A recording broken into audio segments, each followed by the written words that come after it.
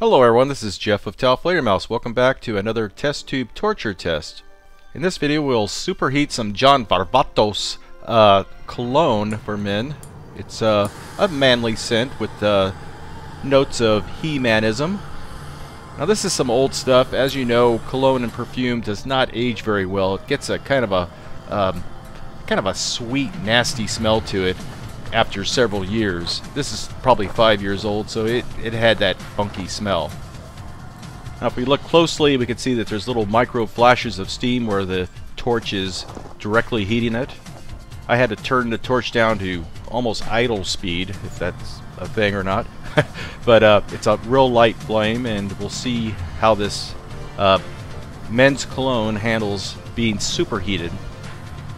The glass vial is sealed at the top with JB Weld steel stick.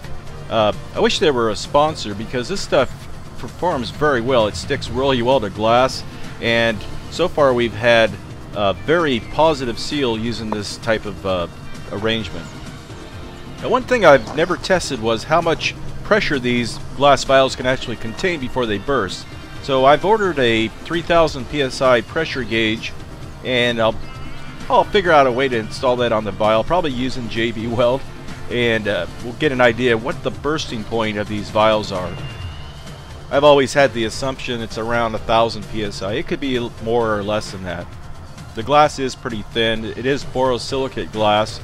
It is quite strong and handles heat very well. But hopefully the pressure gauge will be here this week, and you know, it doesn't matter if we're superheating water-based materials or oil-based or alcohol base, the burst point's going to be about the same on every vial.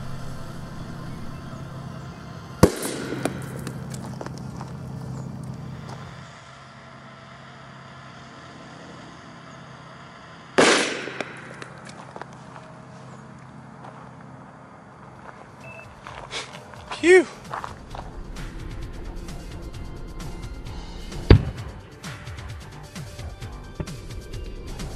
The total time it was under heat was about 1 minute and 40 seconds.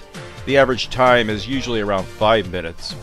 In this test we had a true pressure burst as opposed to a hydrostatic burst where the liquid completely fills the vial and bursts it just from the expanding fluid. And we were able to see that happen on the latest brake fluid test. In this test the expanding vapors instantly snuffed out the flame of the torch. We didn't get a flame, but we just got a large cloud of nasty expired cologne, which probably was smelled throughout the county.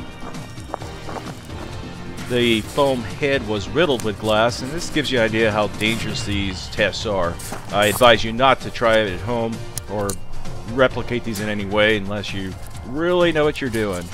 But I'm just a guy on the internet, and what do I know? Anyway, I hope you enjoyed this test tube torture test featuring men's cologne. Thanks for watching.